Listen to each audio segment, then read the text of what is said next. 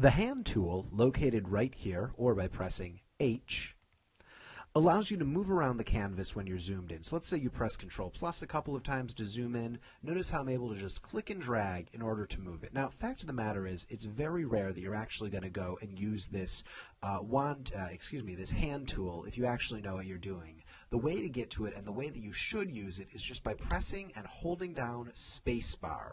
And by pressing and holding spacebar and then clicking and dragging, the mouse immediately jumps to become the hand tool. So is there any advantage to using the hand tool? Well, there's a couple of things in the options bar, such as show actual pixels, Control 1, or fit to screen, Control 0, or fill screen, right, that one's not that great, or print size, Control 1. You can also get the various shortcuts just by going to view right here. There really isn't any advantage to using this.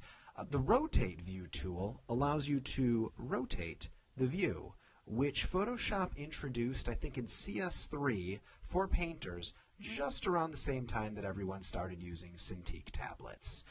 If you end up rotating the view like this and you want to set it back to normal, go to your rotate tool by pressing R for rotate, and just hit escape. And it will go back to the normal view. You can actually rotate all windows. We only have one up here. Let's make it so we have two up. I'm just going to rotate all windows, and you'll notice that they all do that at the same time, which is cool, if not necessarily useful, as I've found. Maybe other people use it in some way. I'm sure there's a reason they have that. So those are those two tools.